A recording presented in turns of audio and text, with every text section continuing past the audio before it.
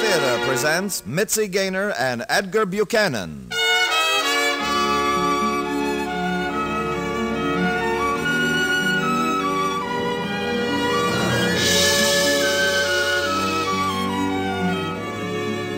From Hollywood, the Mutual Network, in cooperation with Family Theater, presents The Last Battle, starring Edgar Buchanan. And now, here is your hostess, Mitzi Gaynor.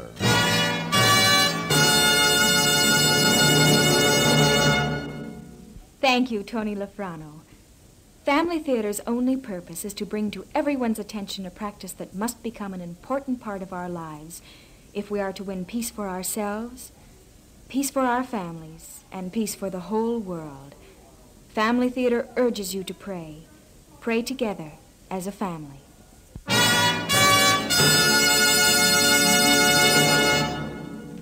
And now to our transcribed drama, The Last Battle, starring Edgar Buchanan as the narrator.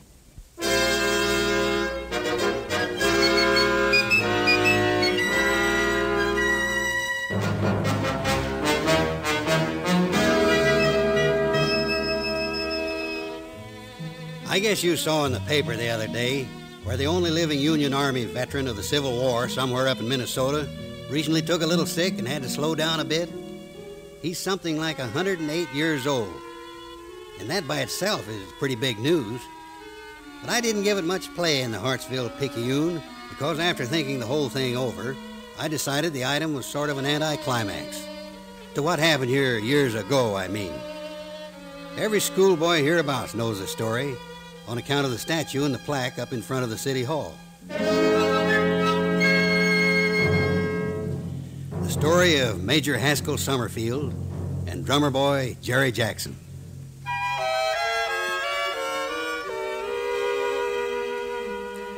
Of course, I hadn't even been born when the trouble began back in '65. Technically, Hartsville fought on the side of the Union, but it was in a state that had a little trouble when the war first started, making up its mind which way to jump. So after it was over, especially following Lee's surrender to Grant at Appomattox, there were men coming home to Hartsville wearing gray as well as blue. Say, Jerry, drummer boy. Huh? Will you look what's coming up the street setting his horse like you ain't heard who lost the war? It's a Reb, an officer. And not just any officer. What? You remember Haskell Summerfield. That ain't Summerfield. Look at that rag tag and with a black beard on him? It's Summerfield right on. The high and mighty Mr. Haskell Summerfield. Oh, what's a man from Hartsville doing in a Reb uniform? You'll see some more of him before you're through. Come on, let's welcome him home. I got no welcome for any Reb. Come on, the war's over. Go, Major! Major Summerfield! Oh. Yes? Remember me? Clement Harris. Used to clerk down at White's place. Oh, of course, Harris. Glad to see you came through it alive. No thanks to you. How's that? Major, you remember Jerry Jackson. His father ran the blacksmith shop. Certainly. You were just a boy when I last saw you. Well, I ain't a boy anymore. Oh, I see. Ain't a Reb either. Jerry. Perhaps if you were, the outcome might have been different. That's nothing to joke about. No offense, Jackson, no offense. Meant only that I'm sure you fought gallantly. Jerry didn't do no fighting. You shut up! Well, you didn't. You was a drummer boy. I took up a gun at Shiloh, didn't I? All right. You men fight at Shiloh? You bet we did. I was there. Wish I'd seen you. Oh, Jerry, the war's over. That's right, it's over and we won it. Nobody's saying you didn't, Jackson. Well, then how do you get off, riding back into town here, beg as you please when you're nothing but a traitor? Jerry. Because of your youth, I'm going to ignore that remark, Jackson, but don't make the mistake of repeating it. Don't you worry about my youth. You not Major, he didn't mean nothing. I meant what I said and quit calling him Major. He ain't a major, he's a traitor. There, I called it to you twice. What are you going to do about it? If you were a man, I would shoot you. But I think in this case, a good thrashing will do. Now, Major. Do you mind holding my horse? Look, he's just shooting off his mouth. Let's see what kind of thrashing he'll give anybody. All right, Major Traitor, you just come on. Get up, boy. Get up. I'm not finished with you. You bet I'm getting up, you dirty Reb, and I'm gonna... Do you want any more? Can lick you. I can lick the tar out of you. We'll see if you can. Get up.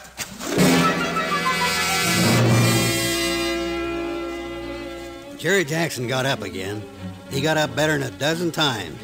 He even landed a couple of good ones on the Major. But he wasn't any match for him. My dad saw the fight. He was just a boy himself at the time. He said it was the worst licking he'd ever seen anyone take. And Jerry Jackson never forgot it.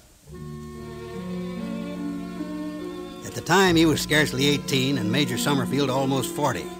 But they were about the same size and weight, maybe even give Jerry the edge of it.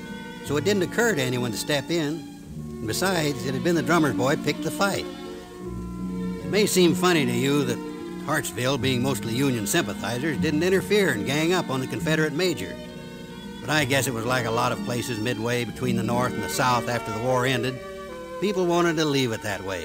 If two men had a disagreement, that was their own business.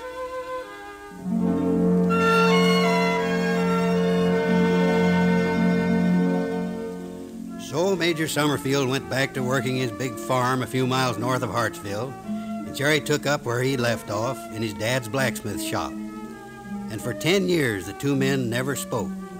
Jerry shod the Summerfield horses regular as the seasons, and the Major paid him face to face so much a shoe, but not a word passed between them.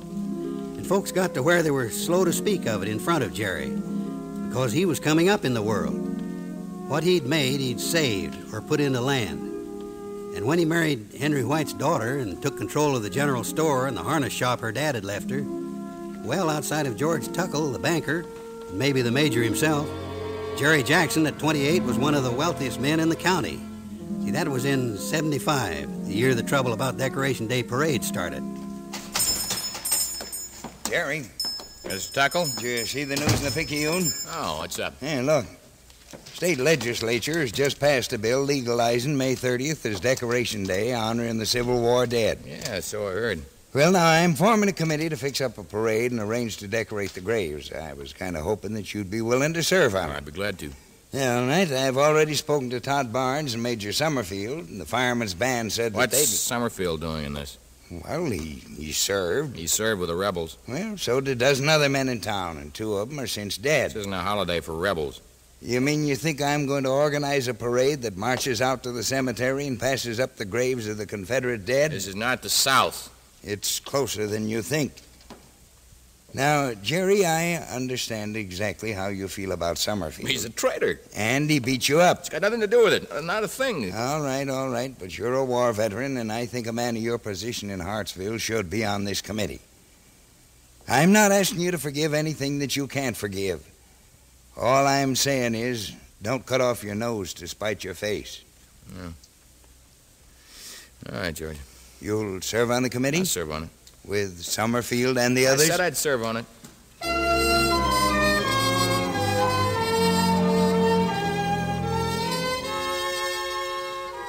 And he did, too. Ex-drummer boy Jerry Jackson helped plan every Decoration Day parade for the next 20 years. And a lot of folks thought the axe had been buried. Not that Jerry and the Major ever said much to each other, but they'd turn up at the meetings of the Arrangements Committee every year. From 1882 on, it was called Memorial Day, not Decoration Day. And unless you knew the grudge Jerry held against the Major, you'd say these were just two men who didn't seem to know one another very well. That's all. But that wasn't all by a long shot. Jerry, over the years, had been buying up land outside Hartsville, and he had a reason. What the reason was came to light one evening about a week after my 20th birthday, in April 1898. My dad owned the Picayune before me, and I'd been working on it for the 2 years since I'd finished high school. This particular night, it was about 10 o'clock, and I was getting ready to close up shop when the front door flew open and in came old Major Summerfield. He was better than 70 then, with his eyes blazing and his white whiskers quivering like leaves in a gale. Where's your daddy, Cole? Why, isn't he down at the house, Major? No, I just rode by there. Your mother said he was called out on some urgent business. Usually that'd mean something down here. You're sure he's not been by? Yes, sir, positive. Is there anything I can help with? Well, you know, I just found out Jackson and a group of speculators have bought up the river property next to mine. Well, is there anything wrong in And that? they claim it's in the deed. They control the water rights to the stream that comes onto my land. Claim they can cut off my water. Choke me out. Well, Major, I'm no lawyer, but if I were you, I think that's who I'd consult. Oh, I've already consulted one. He says it's legal. They can do it. Well, then... Now, I say that's wrong. I don't care how legal it is. It's a sin. It's stealing. And I want your daddy to write it up in his paper and to call it stealing. Well, sir, I think you'd better speak to him about that. I intend to. Have you talked to Mr. Jackson yet? That's just where I'm going right now. But I wanted to get this on public record first, in case... Just in case. Yes, sir. You tell your daddy I was by. What I didn't know that night, nor the Major either, was that my dad and George Tuckle from the bank, plus 2 or 3 other of the leading businessmen in Hartsville, had already got wind of what Jerry Jackson was trying to do to the Major, and had gone over to his house earlier to try to talk him out of it. But that part didn't come out until it was all over. The only thing known for sure was that the Major arrived at Jackson's big house on Magnolia Street at about 10:30, and that Jerry himself answered the door. I've been expecting you, Summerfield. Can I come in? Certainly. Guess you've come about the land. I have. What is it you want to know? Why are you doing this to me, Jackson? Is it because of that beating I gave you all those years ago? Better than 30 years? Exactly 33 to the month, Summerfield, April 1865. Oh, and that's it, the beating. No, not entirely. For another, you're the last rebel hereabouts, and I think it's time you were on your way. You'd starve me off my land for that? If it came to it, but I may not have to. Oh, I won't sell to you, if that's what you're thinking. That was it. Never. I was born on that land. I'm not leaving it now. You left it once. That was different. You left it, you took up a gun against the men who were trying to defend it. I fought for what I thought was right. And if your side had won, do you think my father's blacksmith shop would have been here waiting for me like your farm was? Clean and neat, ready to work again? It would not. They'd have been southern carpetbaggers instead of northern ones, and the only one who'd come out of it without a scratch would be you. Either way, you couldn't lose. There wouldn't have been any carpetbaggers. Well, it's my feeling there would have been plenty. You talk about your land. That stopped being your land today. You put on a gray uniform. It's my land, and you're not going to take it from me. I've worked that since I was a boy. All right. Try working it for a while without water. Jackson, you're not going to do this to me. I'm doing it. No, you're not. I didn't think you'd come here without a gun. I should have shot you that first day. But I was a boy. Yeah, and that's all that stopped me. And I'm not a boy now, and you've got the gun. Why don't you just go ahead? I will, if you don't sign this, and sign it now. Right of easement. This gives you back your water rights, nice and legal. Sign it. Nope. Don't think I will, Summerfield. You're going to sign it. Nope, not going to do anything. You're going to do it all. What do you mean? You know, I've been trying to figure out for 33 years now why I can't stand you, and I've finally got it. There are 2 things you're afraid of, taking a gamble and admitting that you're wrong. That's a lie. Well, I say it's the truth. It's a rotten lie. You want satisfaction? What? You say your honor has been called into question. I assume you're going to challenge me. I don't have to challenge you. I'll admit it's risky.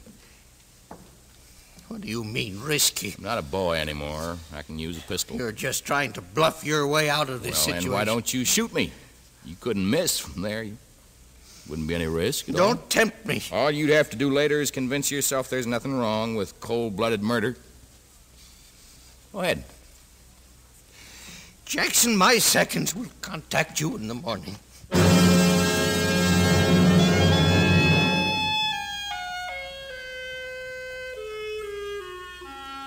Well, by George, when it first came out the next day that Jerry Jackson and Major Summerfield were planning to fight a duel, nobody knew what to think. And then, before any of us had a chance to decide, the telegraph operator down at the train station got a message flashed to him that Spain and the United States were at war.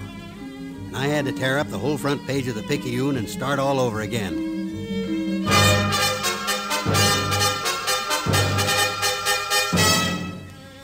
And yet, looking back, it's funny how that new war sort of ended the old one around Hartsville.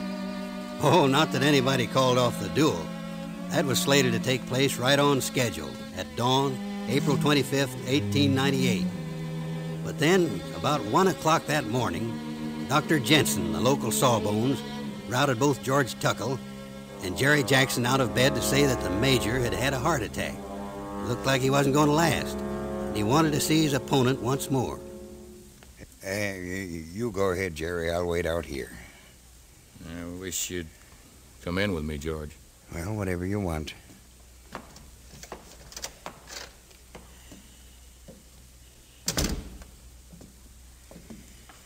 Howdy, Major. Hello, George. How do you feel? Pretty tired. Is Jackson here? I'm right here. I don't believe I'll be able to give you satisfaction this morning. I'm sorry. I know. I'm still a good shot. I was a good shot when I was a major. And I'm now, still... don't talk, Major. You just tire yourself out. I wanted to tell you, Jackson, I wish I hadn't beat you up that day. It's all right. You'd have been a much happier man all your life.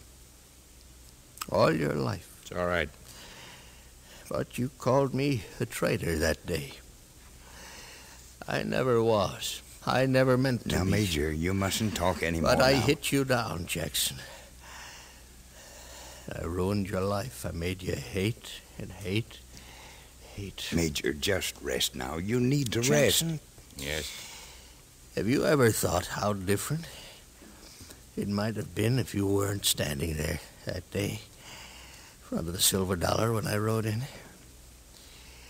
If you'd just been down your daddy's blacksmith shop or up the street somewheres, Yes.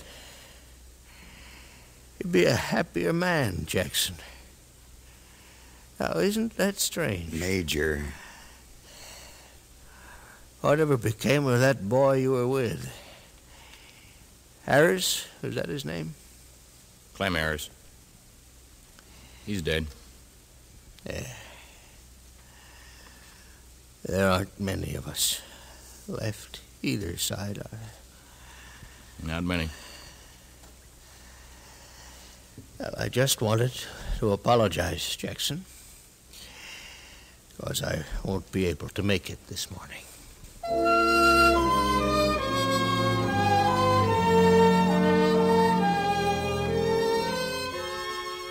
The Major rallied a little bit the next day, but everybody could see it was just a matter of time.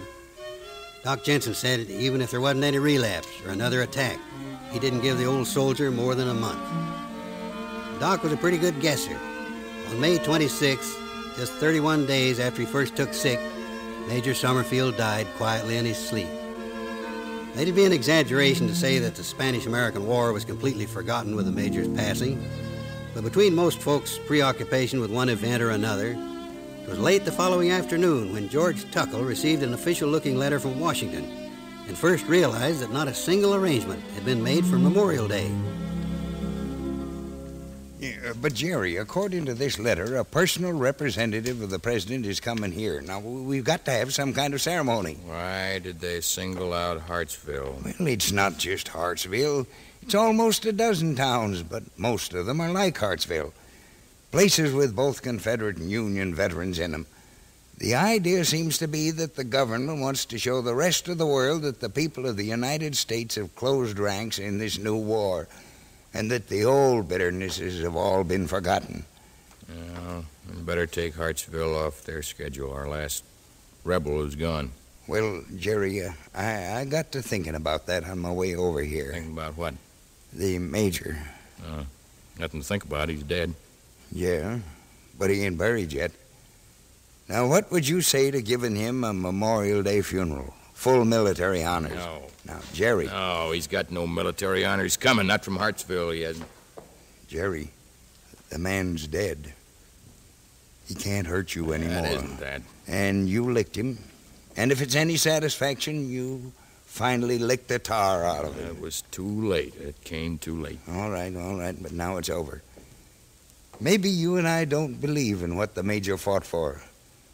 Maybe as he grew older and got to looking back, Even he stopped believing in it. Why didn't he admit it? Well, I'm just saying maybe. Now, for all I know, he died thinking the Confederacy was right. And you say we should give a man like that a military funeral? Yes, because when he fought gallantly for what he believed in. You can't dishonor a man like that. I don't care what side he was on. It's not a case of fighting. That's all it is. Like even as a boy, when you took up a rifle at Shiloh. I never took up a rifle. Yeah. What? And Summerfield knew it. Right away that first day home for 33 years. He never let me forget. He knew I was lying. Well, I don't think it matters anyway. You were just a kid. That night, he took sick when he asked me whatever became of Clem Harris.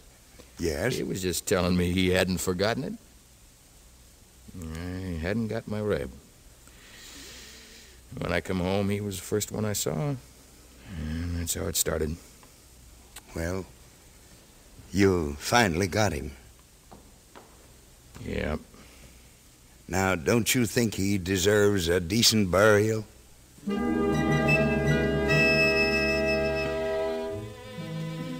It rained the day of the parade, but the crowd that turned out was the biggest Hartsville ever saw. Folks came from all over the county, started lining the main street as early as 8:30 that morning, especially down by the reviewing stand in front of the courthouse. I was watching from a window in the third floor of the Picayune building. I couldn't make out a single face among the spectators because they were all hidden under the black, glistening tops of umbrellas. It was 10 o'clock before all the visiting dignitaries had taken their places on the reviewing stand, and another 15 minutes before the parade itself started. First there came a color guard, 4 fine-looking soldiers in dress uniforms and white gloves carrying the flag. Then the fireman's band, and after them the Hartsville High Drummond's Bugle Corps, all of them marching slow and even to their own music. Then a polished-looking platoon of infantrymen who'd come over from Fort Swanson and turned a smart eyes right as they passed the reviewing stand.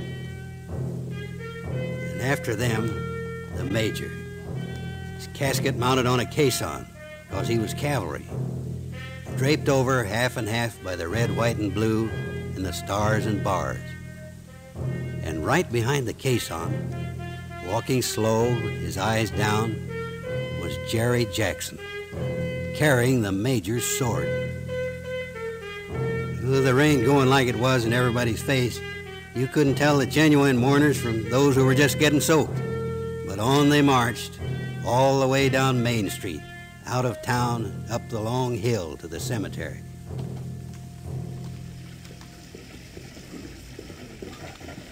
As a representative of the press, I'd ridden on ahead of the funeral cortege in a rig with my dad and the mayor and the man from Washington who was there to personally represent the president.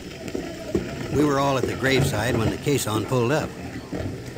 I think it must have been George Tuckle who asked the mayor if it wouldn't be all right for Jerry Jackson to say a few words before introducing the presidential representative.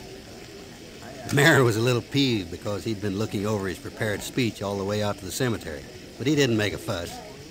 And after most of the crowd had gathered, Jerry stepped out from them, still holding the major's sword, and he gazed down at the empty grave that was slowly filling with water. I just want to say I think that although the man we're burying here today was never a friend of mine, he lived as best he knew how, by his own lights.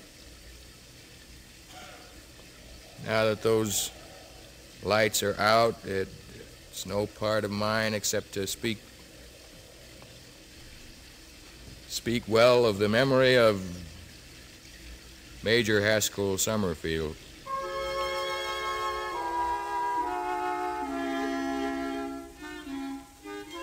Of course, the strangers there couldn't know why those last words of Jerry Jackson sent such a ripple through the crowd at the grave.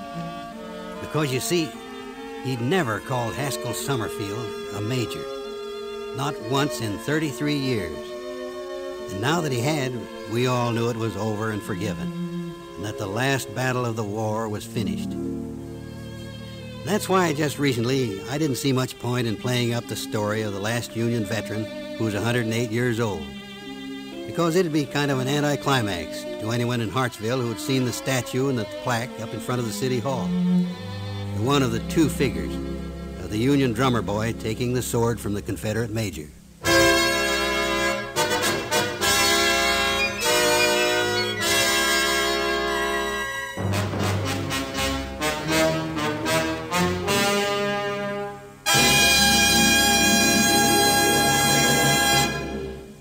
This is Mitzi Gaynor again.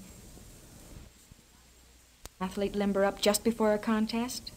It's as if he's telling his nerves and muscles, get ready. We got another big day ahead of us.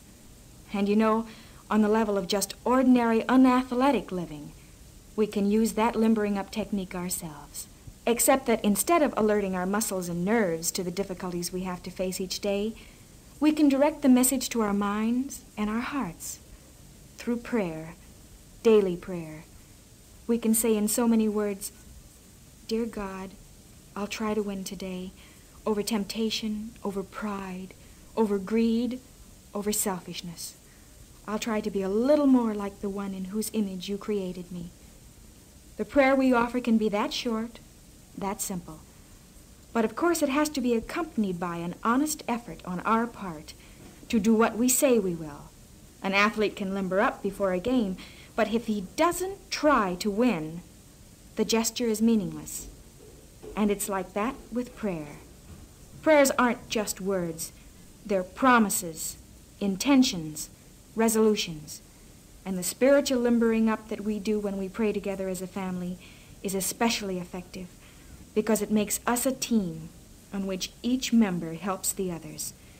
And I guess you realize it's pretty hard to break up a winning combination like that. Give it a try. You'll see for yourself. The family that prays together stays together. More things are wrought by prayer than this world dreams of.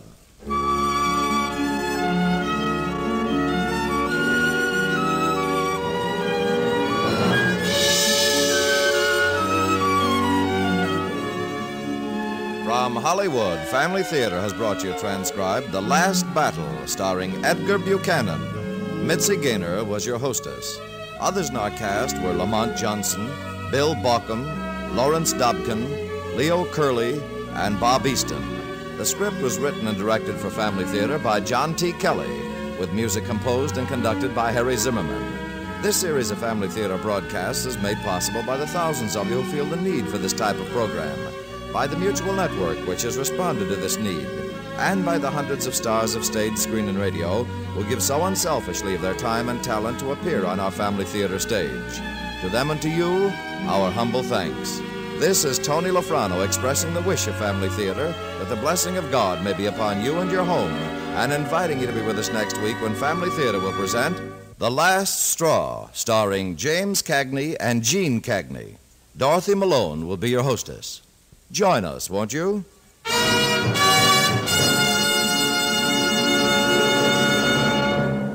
Family Theater is broadcast throughout the world and originates in the Hollywood studios of the world's largest network. This is Mutual, the radio network for all America.